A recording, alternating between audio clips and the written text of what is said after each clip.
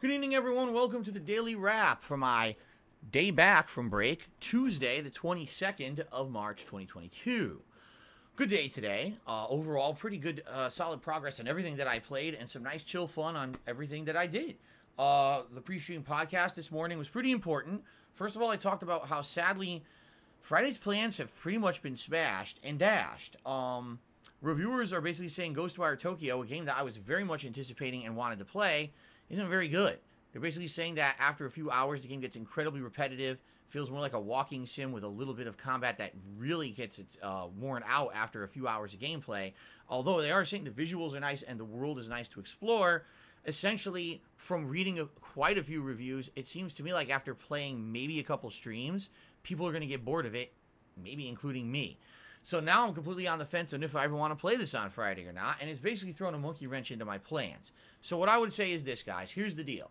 We got 3 options for Friday, and I need to hear your input. Here's our 3 options. Option 1, I play Ghostwire Tokyo as intended.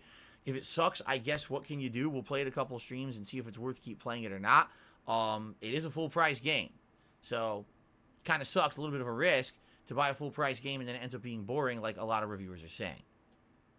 Or, another option that seemed to be a popular option over the course of today, played WWE 2K22, which came out earlier this month. I skipped it because I was in the middle of so much other stuff.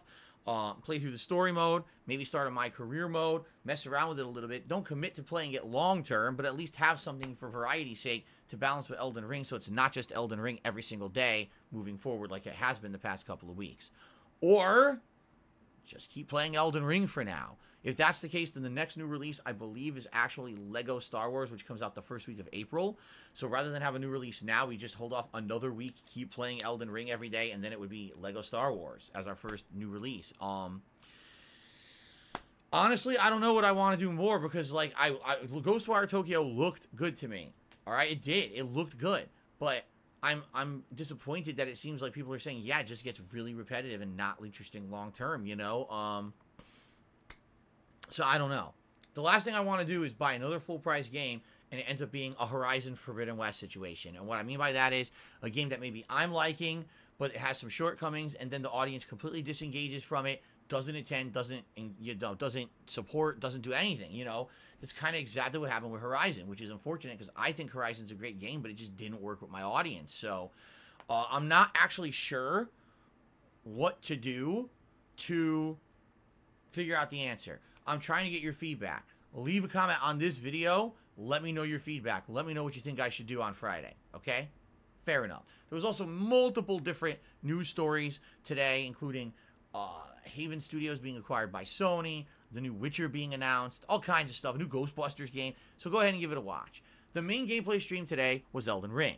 And this was an interesting one because we have a lot of new optional dungeons that we opened up as a result of doing quest lines for NPCs. I did both versions of the Caria Study Hall. There's 2 versions of it. I did both to the end, which was actually quite fun. Then I went back to the well, not the first well, but the second well, where originally there was a lot of giant ants and things. Well, we had teleported into the other side of the well because we had completed some of the quest lines, and we went to a tower called Rena's Rise that had a teleporter in it, and it teleports you to the other side of the well. This was pretty challenging, but it was also fun. We ended up going to another Forbidden City or Forgotten City and going through it, and actually going through all of that. Now I'm in a totally new area, really creepy area full of rot. We had actually already seen this before. When we were in the well previously, we were on a ledge and looked down on it. Well, now we're actually up to our knees in that stuff, okay?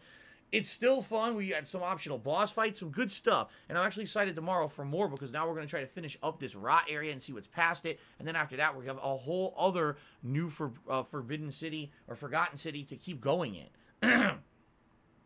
Plus, we got to go to the new part of the game too. So there's so much to do. I'm excited for tomorrow's Elden Ring stream, okay? Tonight's late stream was Horizon Forbidden West. It was a really chill stream, and here's why. Basically, I know that the last thing in the game is the next story mission, Singularity, because my wife, Kat, told me.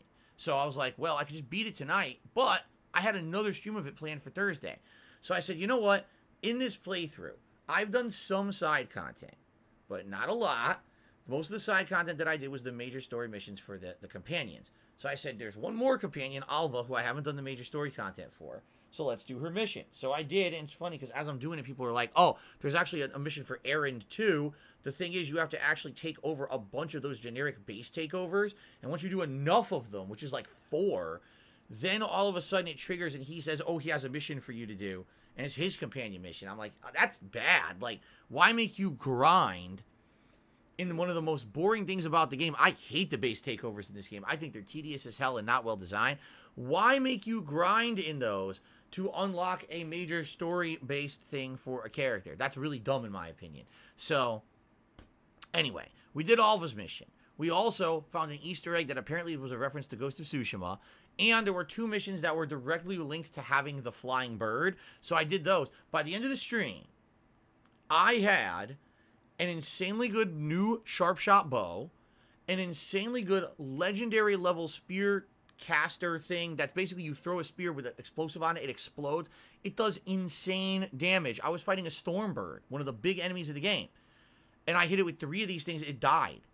It was like you basically beat a boss character with 3 hits. I was like, whoa.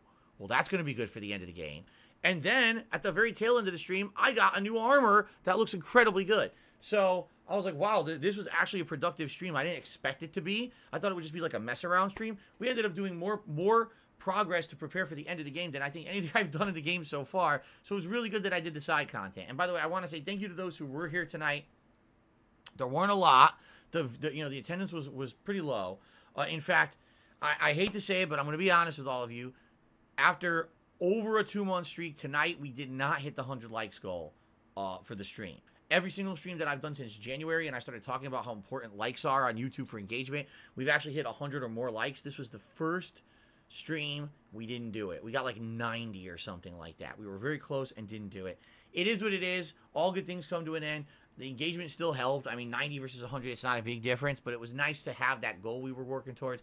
I'll still continue to try to push for it. It just sucks that it ended tonight, okay? So anyway, thank you to those who were there. Thank you to those who engaged, and thank you to those who supported.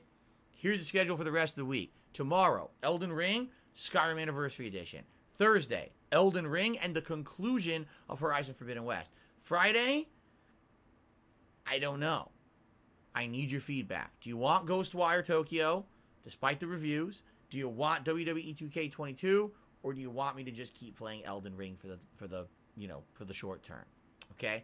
By the way, Friday night, the premiere of Kirby and the Forgotten Land, and then depending on what I decide to do on Friday, that'll determine the rest of the week. I'm here 7 days this week, so I'm here Wednesday, Thursday, Friday, Saturday, Sunday, Monday. 6 more streaming days, guys. All right? Thank you very much, everyone. Have a good night. See you in the AM for Elden Ring, and give me your opinions on what you want Friday. Peace out, and thanks.